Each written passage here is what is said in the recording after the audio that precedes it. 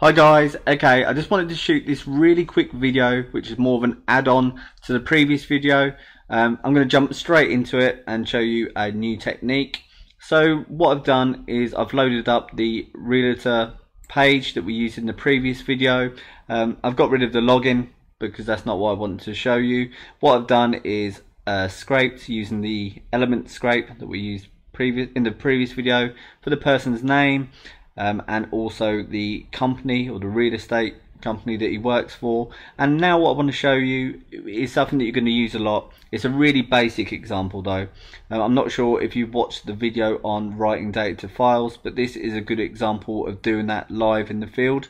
So what I've done is I've gone to our toolbox and selected file systems and then write data to file. And what I've done is I've just told it where to write the information. You could of course have used a resource for this, but this is just a demo, so I typed it in by hand. And the data that I've asked it to write is the company, the variable name text, so that's the person's name, and then a comma, and then I've put the company text or the company name.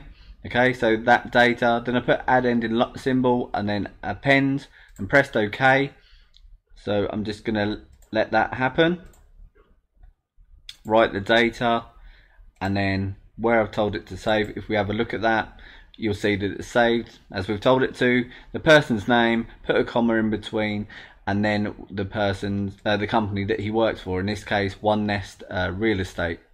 So what we could use that for, guys, is we could have come over to the file, and I'm not sure what you guys use. On this computer I have OpenOffice. We could have opened it in OpenOffice or Excel, and there you go. So this would be great, guys, if you wanted to.